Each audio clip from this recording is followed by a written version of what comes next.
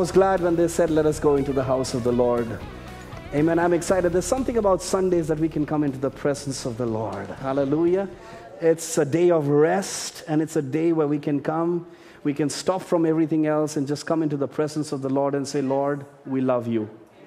We need time to stop to say, Lord, I love you. Now I want to ask you this question. How many of us really stop to say that to the Lord, I love you?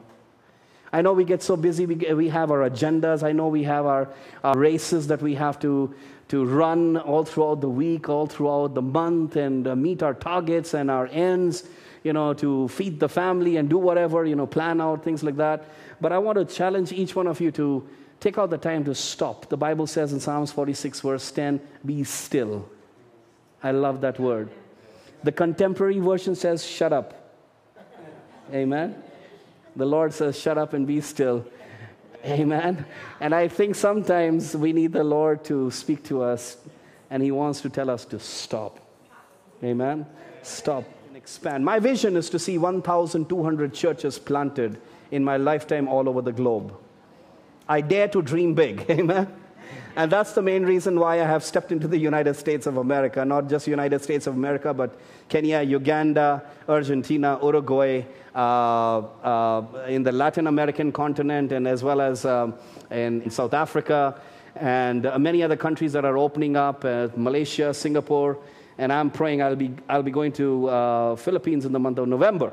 Amen. So God is just swinging open the doors, and the Lord said, ask of me and I will give you the nations. Amen. We want to see a generation of young people rise up who are a new breed. And you are the new breed. Amen. Say it with me. I am a new breed. Because the Bible says you're a new creation in Christ Jesus. Hallelujah. Amen. So I just want to challenge you to think different. Think out of the box. Do something crazy that nobody else has done before. Amen. And elevate yourself to the next level. And so in the line of that, I just wanted to share something with you and challenge each one of you all. If you have your Bibles, please turn with me to the Gospel of Luke chapter 4. The Gospel of Luke chapter 4. Before any powerful ministry ever starts, or before God can use you, God has to attest and prove you. Hallelujah. I said before God can use you, God has to approve you so that He can use you in the future. Amen. And we're going to look at a few verses right from verse 1 onwards, and we're going to look in the life of Jesus. And we're going to go forward. The Gospel of Luke, chapter 4, reading verses 1 to 12. Jesus, full of the Holy Spirit, left the Jordan and was led by the Spirit into the wilderness. Say, I'm being led by the Spirit. I'm being led by the Spirit. Now, I don't know how many of you guys out here this morning are saying that I want to be led forth by the Spirit. Are you here with me? We all get excited. We all want to be led by the Spirit. Pastor, I've got young people coming in my church and saying, Pastor, I want to soar like an eagle. I said, sure, you need to soar. I want to be led by the Spirit. I said, get ready for the wilderness. Hallelujah. Because before you can be used, and where you can turn around and say, God, use me. I want you to lead me. God has to approve you. God has to test you. God has to do something in order to see whether, is it worth leading this person? Are you here with me? Now, I don't mean to say that God is picky and choosy. He wants to lead certain people. He doesn't want to lead certain people. No. The Bible says that in the New Testament, we are a chosen generation, a royal priesthood. You know what is the work of a priest? He's the man who actually leads the people. Are you here with me? So we're talking about leaders. Now, the church of Jesus Christ has been called to lead. Who is the church? You. In fact, I love the spelling of the church. C-H-U-R. C-H. Are you here with me? You are a leader. God has called you, divinely appointed you, has chosen you, and has called you. So you can turn around and say, I'm anointed, I'm appointed, and I'm running the race. Not only am I just running the race, but God has called me to lead. Hallelujah. Are you here with me? Amen. So you are unique. God gives you a unique plan. We're the Joshua generation. We've been talking and you've been using all these words and things like that. We're the Moses generation is over, but we're the Joshua generation. But you got to understand Moses. I already shared this before. Moses is good. Great. Awesome. He's a great guy to lead the people out from bondage and slavery, but lead them nowhere in the wilderness. Are you here with me? But Joshua is the type who will lead you from nowhere to somewhere. That is the promised land. Hallelujah. And you need to have a new vision. You need to have. Now, you've got to understand, was God partial, or was God, he didn't do justice to Moses. After all, Moses was the one who inherited the vision. Moses was the one who actually received the Great Commission, and God gave him the mandate to set the people free, and yet he himself didn't make it to the promised land. What I'm trying to say is there is a transference, there is a generation transference that takes place, and it does not matter whether we see it or not, but somebody saw it. Moses saw it, and he saw his people free. That's all that matters. Are you here with me? Amen. Now, none of us are complete, all right? But God will make his plans to come to pass. Hallelujah. And he wants to see you get across to the other side. And we find that Jesus is getting ready. God is preparing Jesus for a ministry that is going to be powerful. The Son of God has been anointed. The Son of God has been appointed. Jesus, full of the Spirit, left the Jordan and was led by the Spirit into the wilderness, where for 40 days he was tempted by the devil. He ate nothing during those days, and at the end of them he was hungry. The devil said to him, "If you are the Son of God, tell this stone to become bread." Jesus answered, "It is written, man shall not live on bread alone." The devil led him up to a high place, showed him in all instant all the kingdoms of the world, and he said to him, "I will give you all their authority and splendor. It has been given to me, and I can give it to anyone I want to. If you worship me, it will be yours." Jesus answered, "It is written, worship the Lord your God and serve him only." The devil led him to Jerusalem and had him stand at the highest point of the temple. "If you are the Son of God," he said, "throw yourself down from here. For it is written, he will command his angels concerning you to guard you carefully. They will lift you up in their hands so that you will not strike your foot against a stone." Jesus answered, "It is said, do not put the Lord your God to test." When the devil had finished all this tempting, when the devil had finished all his tempting, he left him until an opportune time. Now, I want to tell you, the devil will never give up. I don't want to focus my message on the devil this morning and his plans and his strategies, although there are people who continue to, they are so focused on how to deal with the demons, how to deal with the devil, and understanding and studying the strategies of the devil. I don't know why we can't just strategize ourselves in the anointing and be in the presence and position ourselves under the anointing. That's all that matters. Hallelujah. Hallelujah. Don't freak out when you come in front of the devil. Are you here with me? Amen. He wants you to be filled with his presence. Amen. And so this is what is happening. Let's go back a little bit. Jesus getting ready for the ministry, and God leads him to have an endorsement, to have a credible commissioning in front of the people, and an appointment in front of people, an endorsement and an affirmation in front of the people for something. So here is Jesus, the Son of God. He gets into the river Jordan, where a lot of people are around, and in fact, John the Baptist turns around and he says, "Behold, the Lamb that takes away the sins of the world." And Jesus is anointed, literally anointed from heaven above, endorsed in front of the people. affirmed in front of the people. And the voice from heaven, the heavens part, the clouds open up, and there's a dove that comes down and sits on Jesus. I don't know whether on his head or shoulders, I don't know. But Jesus, the dove came and sat upon him. And there was a voice from heaven above that came and said, "Behold, this is my son. Behold, this is my son." In the contemporary version, "Behold my son. Shut up and listen to him." Hallelujah. Are you here with me? Amen. "This is my son with whom I am well pleased. Listen to him."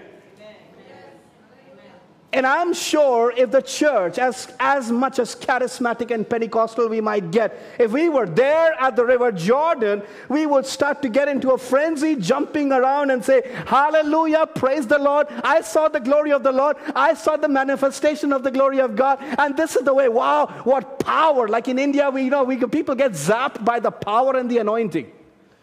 There are guys who are crazy for the anointing, and they want like Superman and Batman experience. I don't know why.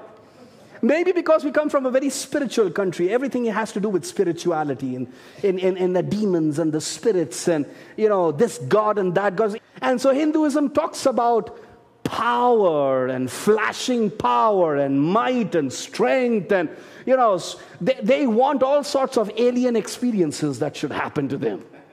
Are you here with me? And so there are churches, there are people, when we think about God and the power of God and the anointing of God, they think you need to be an alien. I'm anointed, I'm appointed, and I can float in the air 6 feet above the ground because the presence of the Lord has brought me up, and I will be carried. We think we want to be like supermen and superwomen. And I'm sure if there were people around, they must have been dazzled looking at all those things. Think about this. Peter, James, and John had another incident where Jesus was transfigured. They were crazy. Wow. They were dazzled. Elijah, Moses, and Jesus in front. Oh my goodness. Let's do something. Let's build up something out here. Even there, God's voice came. Listen. Are you here with me? My point is, are we listening? Because more than anything else, God wants to prepare us for something that is more practical.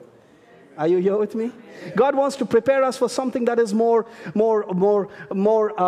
touching, where God can prove himself over your life. Being filled by the power of God doesn't guarantee you that you will overcome, because I have known a lot of men and women of God who've been filled. There have been men and women of God who walked with the Lord, great names we know. But it's the grace of God and God's dealing with you in the loneliness that will make you overcome. Amen. Are you here with me? There's one thing that helps us to overcome is when we stand the test of time and allow the Holy Spirit to deal with us. In as much as you're anointed, in as much as God's Spirit and His power is with you, you are going to get hungry. Are you here with me? You will get hungry because you're human. Jesus, the Son of God, filled with the Spirit of God, was led in the wilderness, and he was there 40 days and 40 nights. And the Bible says at the end of it, and at the end of them, he was hungry. Why? Because you're human. You will go through times of hunger. In your time of your anointing, the enemy is going to try to get to you in your hunger. Got to understand that. Amen? We got to be careful in seeing how he is trying to come around us and will try to get us at the point of our hunger. Where you feel like, I want to feed myself. I want to meet this need of mine. I want to overcome this hunger of mine. I want to conquer this pain that I'm going through. I want to conquer this agony that I'm going through. God, if you can just remove this, I know I have a communication with you. I know I have an understanding. I have a relationship with you. I'm walking with you. I can sense your presence around me. But the Lord is saying that you need to be careful in times of your loneliness, in your hunger. How do you look at me? Are you here with me? I don't know. I'm trying to, I feel it in my spirit. I'm trying to communicate something to you, and I'm not really being able to get to that point. But I believe the Lord will bring it about as I'm speaking to you this morning. Amen. There are times when you are struggling and you are walking in the presence of the Lord. You're walking. Many times I've experienced that when I'm walking and having a walk with the Lord to get His anointing, you're hungry yourself. You're dying yourself. You don't have this. You don't have that. What are you talking about? Great things, big things. Look at this. You don't even have what it takes to go to the world. You don't even have what it takes to establish 1,200 churches. You don't even have that what you've been dreaming about. And you feel like you are hungry for certain things and you have been crying out to the Lord. And the enemy comes and flaunts and speaks to you and says, you can't do anything. Why don't you just give in? There are three things that I find in the scripture. One is the hunger for self. All right? The second thing that again the devil takes him is, I will give you the riches of this world. Hunger for the world. And the third thing that he takes us through, hunger for self. Amen? But Jesus, the Son of God, knew the strategies of the enemy. Are you here with me? Amen?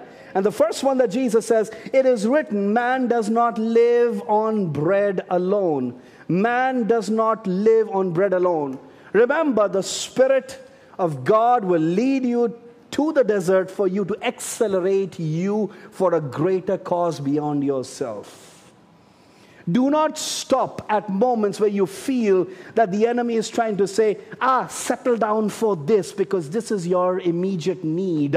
And he wants to somehow or the other wave off the big blessing that stands before you and doesn't want you to get it. Are you here with me? Are you here with me? He doesn't want you to get it. So you got to understand, number one, you got to look at this. Look at verse 3. And Jesus, the devil said to him, you are the Son of God, tell this stone to become bread. He will come around you and say, transform this stone to bread. Don't waste your time and your energy, my dear friends. Don't waste your potential. Don't waste your anointing and authority on the things that will give you relief for yourself. Look at the bigger cause for God to do something greater in your life. Are you here with me? Don't waste your time. All right, okay, I'm hungry. God understands it. I must do this. But Jesus was discerning. You can achieve a lot, but yet you may not be discerning. But Jesus was a man. Not only was he achievable, but he was discernible also. Many times where God has given you a big vision, when God speaks to you and he says, I want to do something big in your life, crazy big in your life. And there's something small that comes along as a smaller blessing in front of you. And immediately that requires you to give attention to it and you give into it. Why? Because you feel like, okay, it doesn't matter as long as the small thing is coming my way. Let me just take it as it is. But God was trying to test you. God was trying to probably see how will you withstand and say, no, I'm not going to give into this. Because God has greater things in store for me. Amen? What I'm trying to say this morning, my dear friends, is don't waste your potentials. Don't waste your anointing. Don't waste the great vision that God has given to you. Don't waste all those things on the smaller things in life. God has great things in store for you. Amen? Great things, greater anointing, greater authority, greater things that you can look on to. Because that is what God has called you for, a higher cause. Amen? See, I've been called for a higher cause. Hallelujah. You can settle down. I think I came last time and I talked about the 5 loaves and 2 fishes. Don't settle down. Okay. Thank you, Jesus. At least I thank you, I've got 5 loaves and 2 fishes. No. Say, no, I'm not going to eat these 5 loaves and 2 fishes. I'm going to go to the extreme of challenging. I'm going to throw myself, and I'm going to give my 5 loaves and 2 fishes and say, God, what can you do out of this? Hallelujah. I can eat it myself and fill my belly. And that's what many Christians are trying to do. Thank you, Jesus, for the daily bread I've got. You know, many of us Christians, we live for the day, just living on, give us this day our daily bread. But I want to tell you, just don't live on those daily breads. Learn how to be a bread maker and give it out. Hallelujah. Lord, let your prayer be, Lord, give me so much that not only do I feed myself, but I can feed many more. Hallelujah. Amen. I want much more. And I said this before also. God will do much more through you than what he will do to you. Hallelujah. Hallelujah. He will do great things. He will do great things. But it requires greater authority. It requires a greater anointing. It requires a greater potential. Look at the bigger cause for God to use you in your life. Amen. And secondly, we find that, he took him up. And it says over here in verse 7, the devil led him up to a high place and showed him in an instant all the kingdoms of the world. And he said, I will give you all their authority and splendor, for it has been given to me. What a liar. What a liar. I mean, he fakes. He takes credit for something that is not his. He is trying to take power and authority, which actually has not been given to him. Are you here with me? All power and authority has been given to Jesus, which actually belongs to the true living God. And he comes around, look at this guy. He knows he's dealing with the Son of God. And yet he comes and says, I will give you all these things. And Jesus doesn't waste his time and to get into a battle with him and saying, who are you? What do you think? No, it belongs to my dad. It belongs to me. What I'm trying to say is a lot of people who are out there who would want to take credit for something that does not belong to them, the credit for something they are not supposed to be having, that's something that they don't have, and yet are taking pride and taking claim. Jesus never wasted his time trying to argue things out with the devil. Are you here with me? Are you here with me? He knew his position. He knew his standing. He knew his identity. And I say this to the young people. Before you move on for your destiny in life, know your identity in Christ. Amen? Your identity in Christ will lead you to your destiny in Christ. Because that's where your future is. Hallelujah. Amen. God wants to give you a powerful future. Stay and stick with him.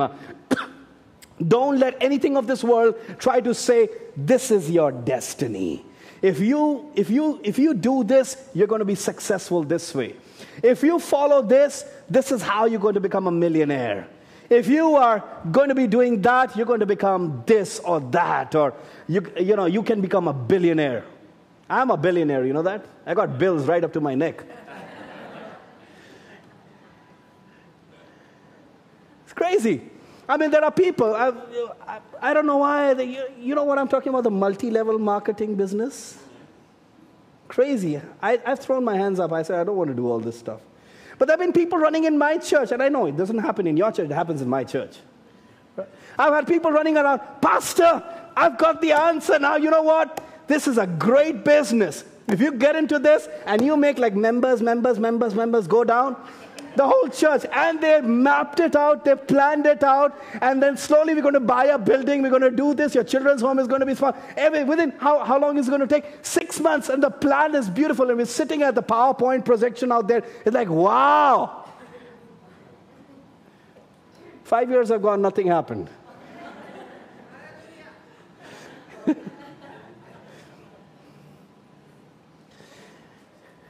We get crazy listening to all the plans, and that's what the devil tries to do. He will get you excited. He'll get you. Now, I'm not trying to run down the multi-level marketing of companies.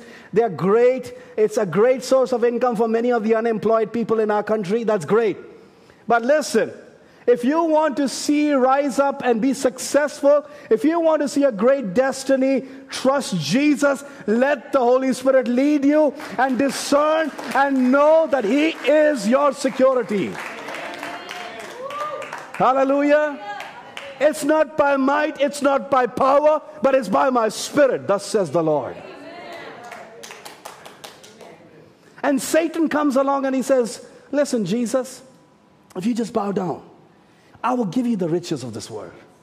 I will give you this and I will give you that. And I want to challenge each one of you this morning. You know, no matter what happens, no matter where you are, don't waste your time buying and negotiating and calculating your strength that you can achieve to rule. Worship God and serve Him, and who will give you all that you need. That's all that matters. That's all that matters. You don't need to run around left, right. You don't need to run around to this person or that person for an answer. But you can come into the presence of God, and God will teach you how it means to deal with that deceiver, the devil. And don't get calculative about it. We get so calculative. I love it. 17 years that I've been in ministry, and 10 years. We just celebrated our 10 years 2 Sundays ago. And I've been there. Guys, I'm talking about it. The quick fix multi-millionaire church. I wanted to be there. I wanted to be like that, you know. So there were people who came into my church promising projects, promising plans, promising businesses, promising this. And I felt on top of the world.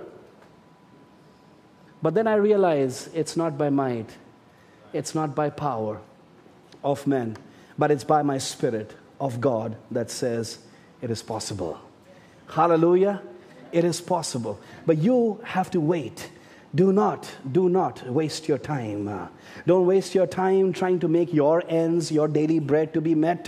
Don't waste your time trying to negotiate and calculate, and waste your time trying to buy the things and hunger for the world, hunger for self, hunger for the world. And then the last thing that we find in verse 10 and 11, verse 9, the devil led him to Jerusalem and had him stand on the highest point of the temple. If you are the Son of God, throw yourself down from here. Hunger for a challenge to God. Hunger for self, hunger for the world, hunger for a challenge to God. Don't waste your challenges before God, which doesn't make sense to God. Are you here with me? Amen? Don't presume and don't test the word of God over useless challenges that will only destroy you. Deal and discern the word of God rightly. Amen? Amen? There was a boy who was praying in his bedroom. And he was praying out loud, God, let it be London, let it be London, let it be London, let it be London, let it be London, let it be London. And his mom walked in. He said, son, what are you praying for? What is this London, London, London, London that you're praying? He said, Mom, I wrote an exam. And in the exam, the question said, what's the capital of Egypt? And I wrote London. And I'm praying that God will do a miracle, that Egypt, the capital of Egypt, will be London. God, do it. All things are possible through Christ Jesus. Are you here with me? There are people who are crying out, who are crying out and praying for crazy things which God is not interested in. It's as simple as that. Now Satan is saying, okay, you are the Son of God. I challenge you, go throw yourself. And Jesus says, why should I throw myself? You're crazy. Are you here with me? Don't ever throw things at God and try to challenge Him for something that is stupid. A lot of people are trying to waste their time. I'm a pastor of young people. There's lots of marriages that I need to look into for many of these young people. Are you here with me? And I can tell you crazy stories about some of the love affairs in our church. Crazy, crazy. There's somebody on the worship band out here, and somebody walks into the church. God suddenly gave him a vision.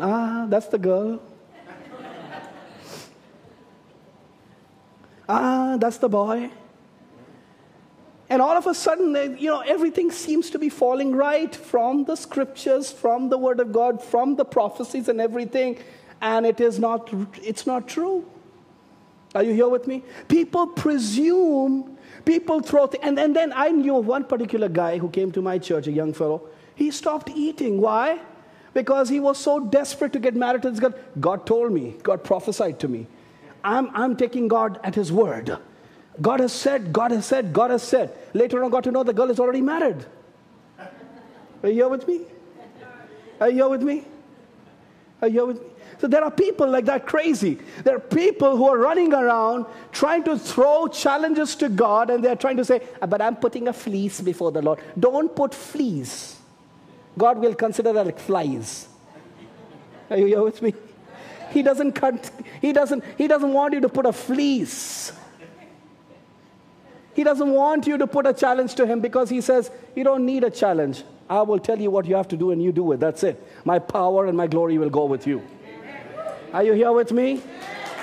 Amen. Hallelujah. Amen. When Joshua led the Israelites, he didn't stand before God and say, but God, you told me to put my feet over there. Will the river open up or not? Let me check first. Let me go fast and pray first. Let me put a fleece before you. God, are you going to part this river or not? Should I go through or not? God says, just do it. As soon as your feet touch the water's edge, something will happen. Something will happen the moment you trust the Lord and you move forward. Don't get calculative and sit down and say, but if God, but if God, but if not God, I want you to give me a sign. Now listen, there are times when you wait upon the Lord for a sign. But don't stop yourself 100% all the time. Should I brush my teeth or not? Are you here with me? Should I eat or not?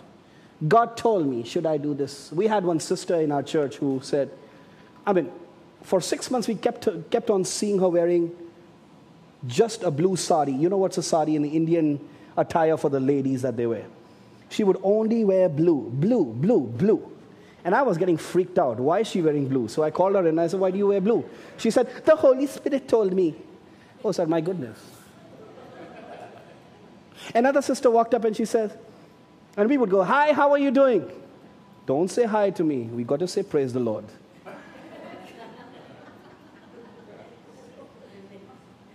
I saw a pastor come to me and he said, hi, how are you doing? And he said, hi, how are you doing? I felt that was not from the Spirit. The Spirit wants us to say, hallelujah, praise the Lord, and shake the hands.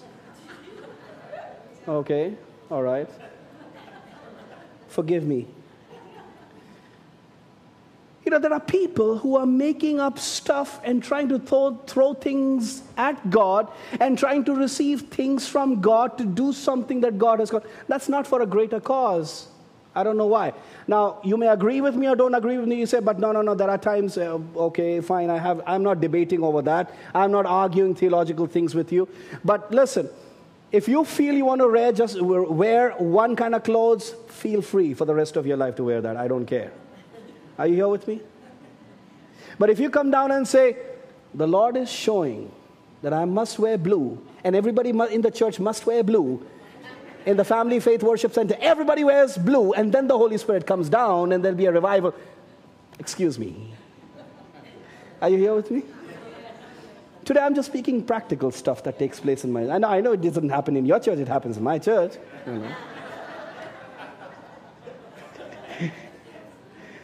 Well, what I'm just trying to tell you is that don't throw your challenges to God over crazy things that don't make sense.